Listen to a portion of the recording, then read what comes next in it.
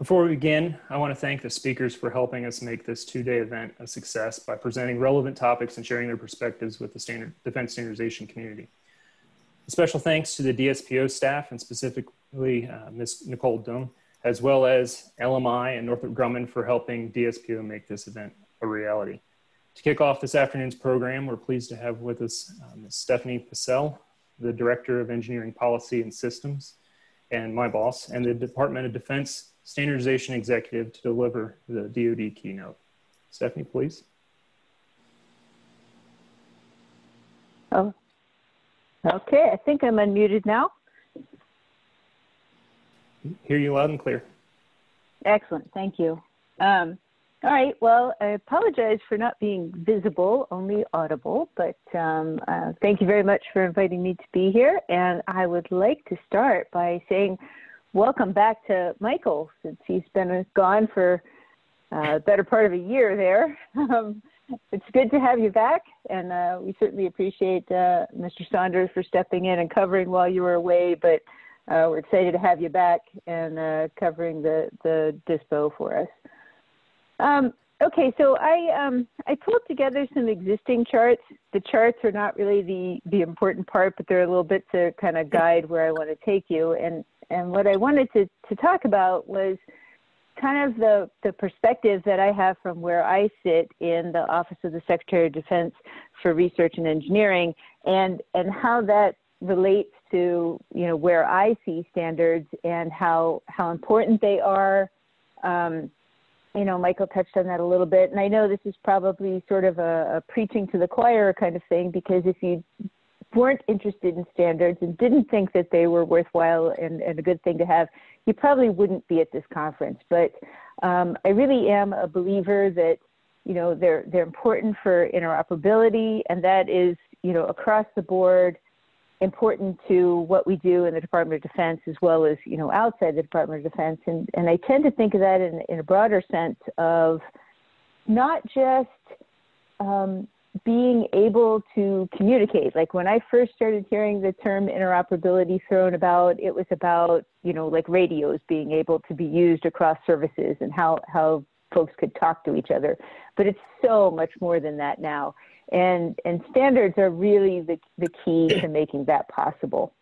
Reducing the total ownership cost, that was another one of the things that we highlight about standards. And really that comes from standards giving you that confidence that you have consistency in your products and processes because people have adhered to standards as they've developed and built them. And that's just, it's so critical. And finally, the sustaining readiness is another one of the things that you know, comes as a highlight of the use of standards.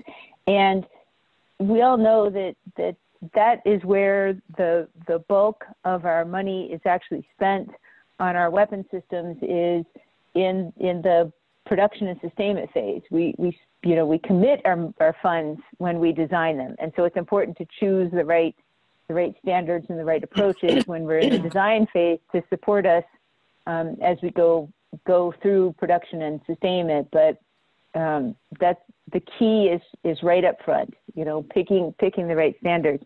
But the other programs that go on in the Defense Standardization Program Office include things that support sustainment directly, like the parts management and diminishing manufacturing sources and the GUIDEP program. And you know, those are really critical too. And it's just, there's so many things here that don't get a lot of the spotlight, but I think we should all recognize them as being, you know, critical and foundational to having good design and support for the weapon systems that we have out there. So with that, let me there's a whole lot of words on my title slide. So let's go on to slide 2. And this is just a little bit of an overview. For those of you that don't know much about the Office of Secretary of Defense for Research and Engineering, I've just got a couple of slides to kind of orient where we are. And Michael touched on that DISPO lives with DLA, but it is also aligned to research and engineering.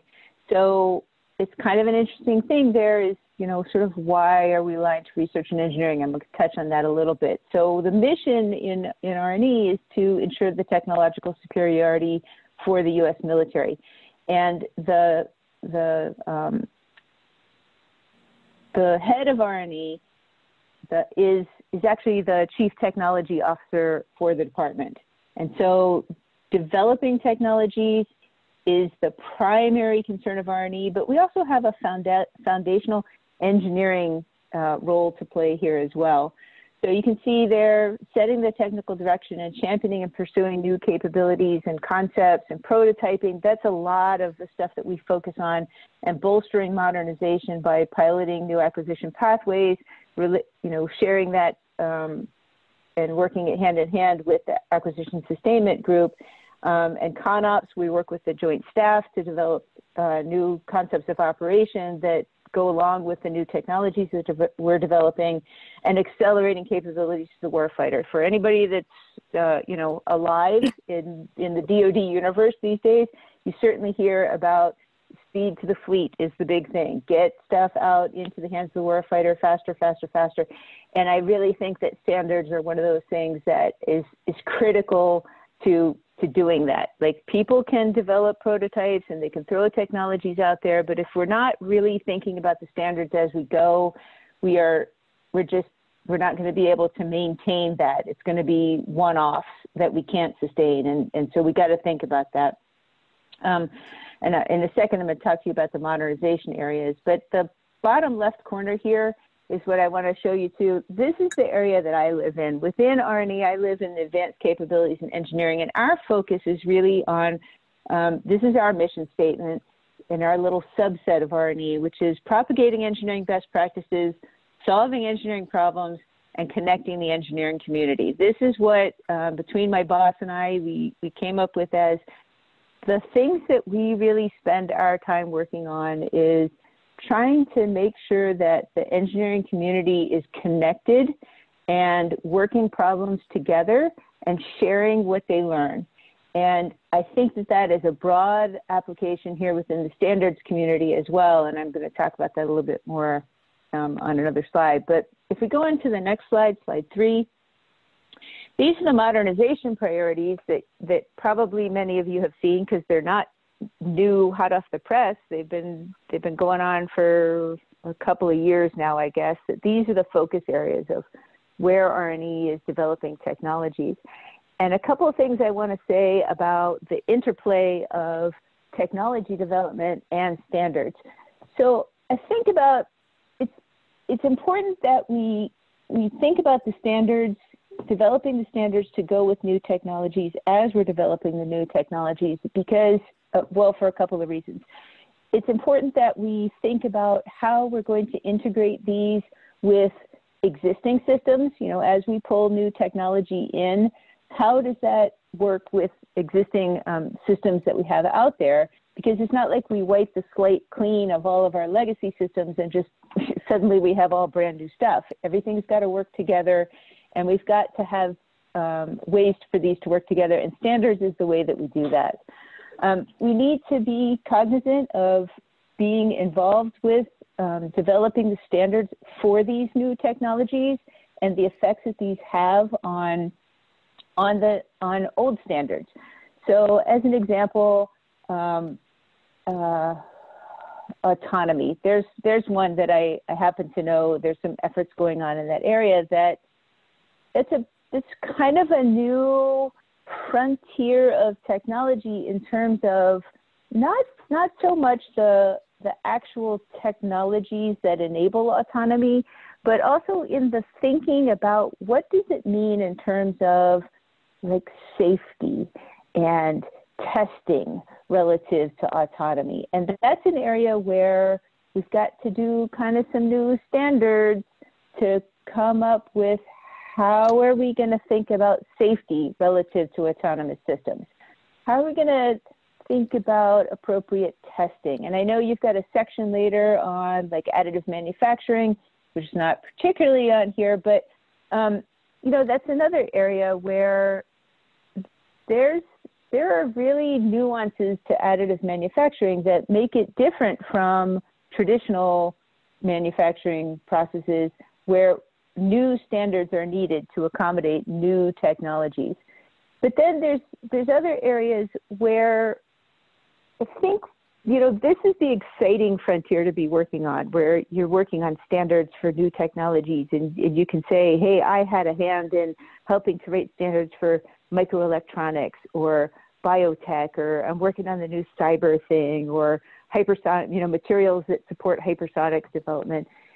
But I think the harder one to motivate ourselves to work on, but just as important, is going back to the old tried and true standards that have been around for decades that actually need a refresh because of the impact of technologies. And I will just share, I was having a conversation with my husband, who's also an engineer, and he was talking about, now I don't remember exactly what the standard was, but he was telling me about some standard that has been around for, I don't know, probably 50 years or more.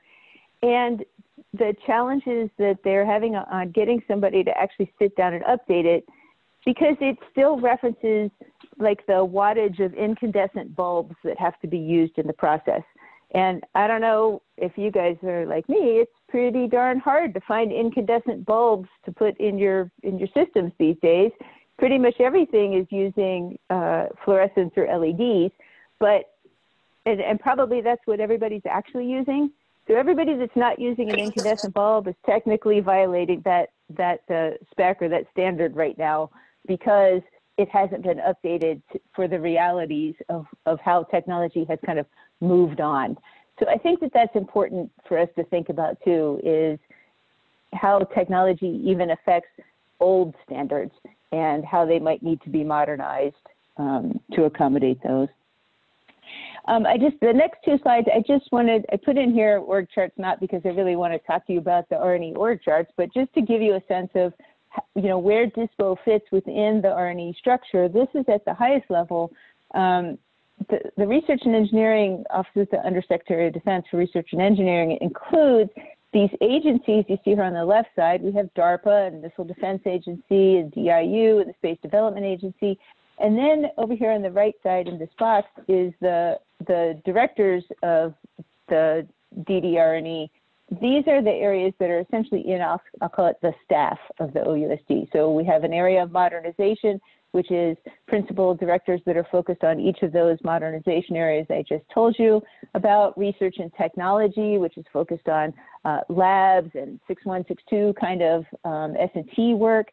And then advanced capabilities, which is where I live, which has engineering fundamentals, and we have prototyping, and we have the developmental test and evaluation organization. So that all lives here within R&E. So there's some broad stuff. This is then advanced capabilities, where I just mentioned the prototyping and software, the engineering. I'm on slide 5 now, sorry. And the Test Resource Management Center.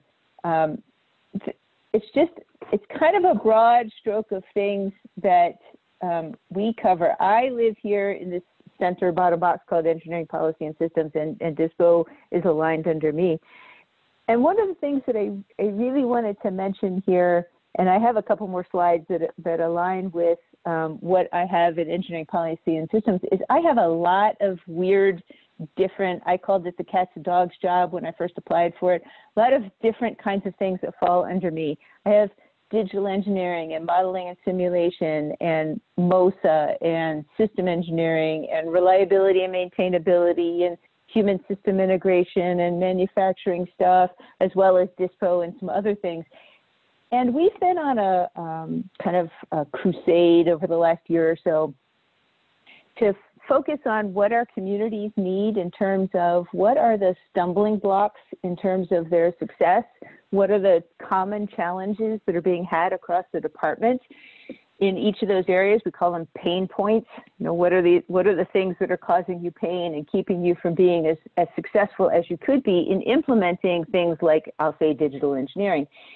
And I will tell you that across the board, so I get this broad look across a lot of different kind of engineering disciplines, and there is not one of them that doesn't somewhere mention that standards in some way are a common need within their community, that there is a need to focus on new standards, better standards, keeping standards modernized, addressing different areas by, via standards. Every single one of those communities has some kind of a standards need. And you guys probably all know that because you probably live that every day. But it is so ubiquitous. And I just want to throw out there that if you're not already participating in developing standards, I hope it's something that you consider, or if you're the supervisor of people that get invited to help with standards, or subject matter experts who ought to be participating in developing standards, that you will find a way to support people in doing that, because it's important not only for your own organization and the person that's participating to get that kind of deeper understanding of what's going on across the community, but it's also your chance to influence the outcomes and to help make them be better products that help reflect the interests of your organization balanced with those of all the other organizations that are participating. And I would have to say, especially as it relates to being involved in non-governmental organizations that develop standards, I think they are often hurting for governmental participation. It's often the least amount of participation they get is from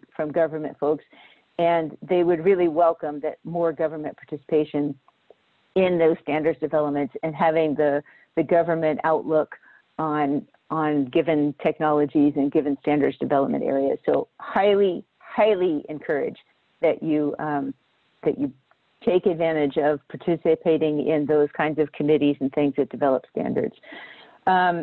If we go into slide 6, this is just another one to kind of orient the kinds of things that we do in the advanced capabilities.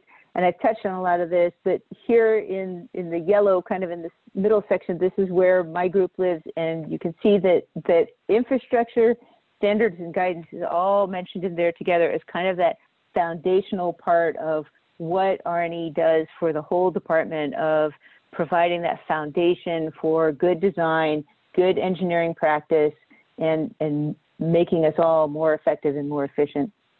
If we go on to slide 7, this is my last one, and this is just a little bit of, I mentioned I have all these various activities that go on in my organization, very much organizing around those communities of practice. And as I mentioned, every single one of those communities that I mentioned, and the examples are here on the slide, has got a recognition that working on standards pays off across the community. And so again, highlighting, encouraging participation in those when you have an opportunity to do so, to please participate in that. We have a responsibility to create the engineering and test and evaluation policy and guidance and standards, and that's not just in engineering, and it's not just engineering at the high level, it also includes those kind of subspecialties that I mentioned, like reliability and maintainability, and some of those others we work down at that lower level as well. Advancing competencies, meaning what should our workforce be competent in order to accomplish the objectives that we have set for them? And I think this is one area that I want to highlight. I don't know, I've now lost where it is on the agenda, whether you're going to get a highlight of that or not, but the DISPO in particular has put a lot of work into training activities over the last year or so, and they've got a lot of good new training things that you can go to.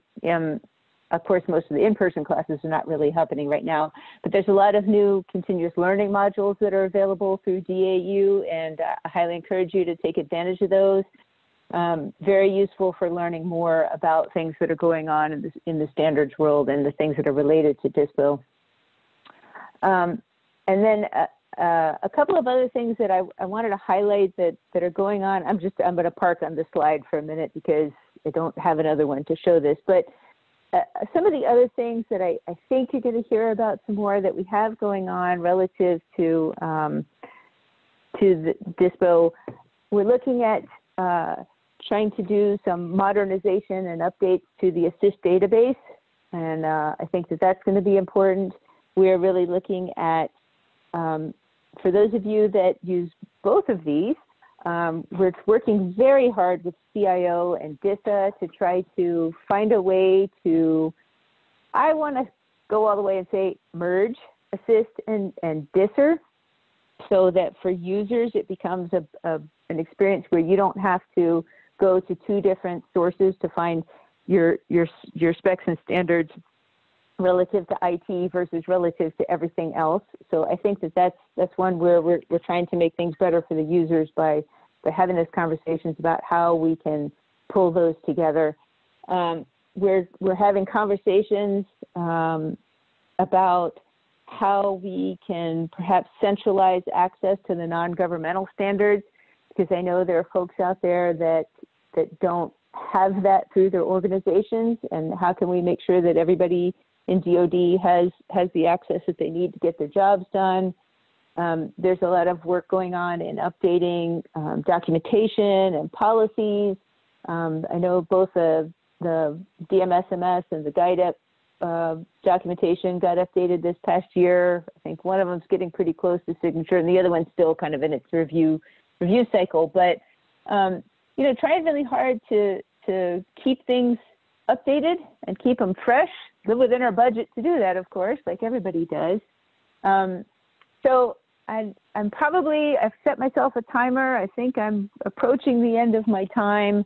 But if there's any questions, since I can't see any questions in the chat, I think there's someone that might read them if there are any, but I'll stop there and just say, I really do think that just like I think engineering in general is important as a foundation for what we do in the Department of Defense, I think that standards is an important part of that engineering foundation to make sure that we are being as efficient and effective and doing the best for the taxpayers that we can, and putting the best systems in the hands of our warfighters. So with that, I will stop and say thanks for having me, and happy to take any questions that might come up. Thank you, Stephanie. I think we have time for one, maybe two questions. Dave or Chris, do you have questions via the Q&A? I do have one question. The question is, what have been the key challenges to establishing a model-based system engineering approach, in particular, linking intelligence data into a program's digital engineering efforts?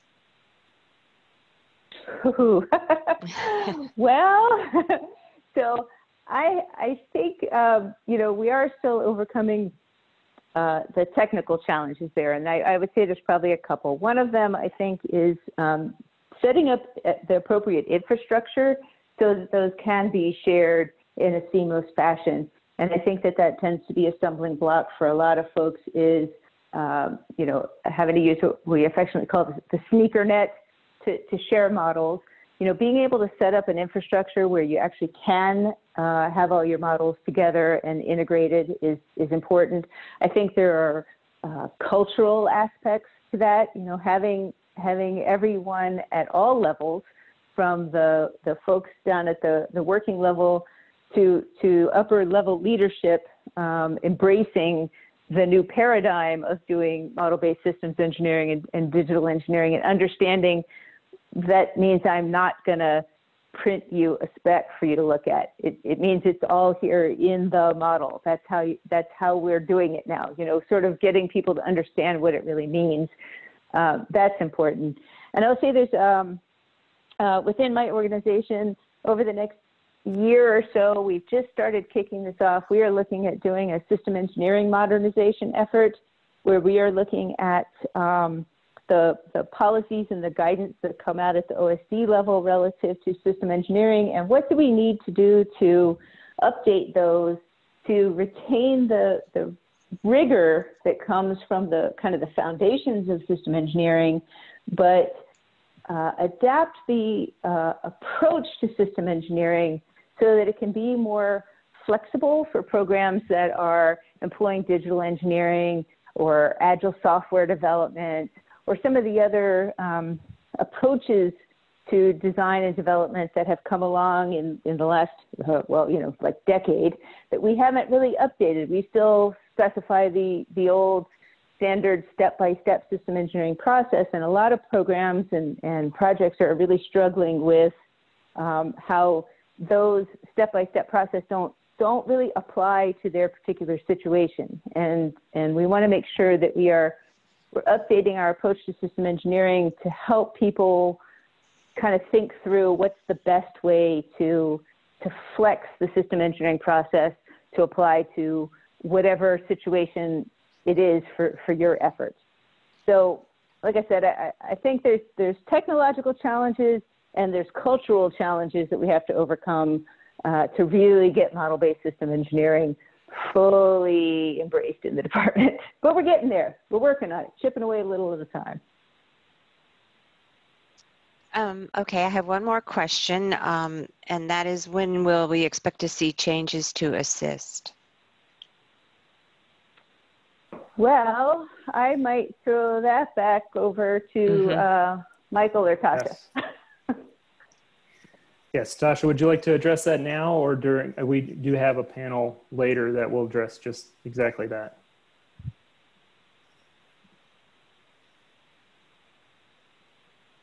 I'm sorry, Michael, were you talking to me? Yes. I can give a teaser. We just started the effort to federate across the DISR and ASSIST in July. So our talks are very early, but I am excited about the effort to determine the best way to meet the user's needs, because at the end of the day, we may work on developing standards, but the goal is for standards to be used. And in order for them to be used, they have to be accessible. So we have been meeting literally every 2 weeks since July to address low-hanging fruit. So we're in the process of identifying a few standards to link now and to identify now. And then over the next 1 year, we hope to actually have the metadata and information that's in the DISR and ASSIST, and also to try to help DISA provide amplified information about what's in ASSIST. So we'll discuss ASSIST modernization tomorrow, but until then, please hang on to those thoughts and hold additional questions about ASSIST until that time. All right. Thank you, Tasha. And thank you, Stephanie. Thanks for sharing your time and vision with us this afternoon. That was a great introduction for what we have planned for the next couple of days. Well, you are welcome, and I hope you all have a great rest of the conference. Thank you.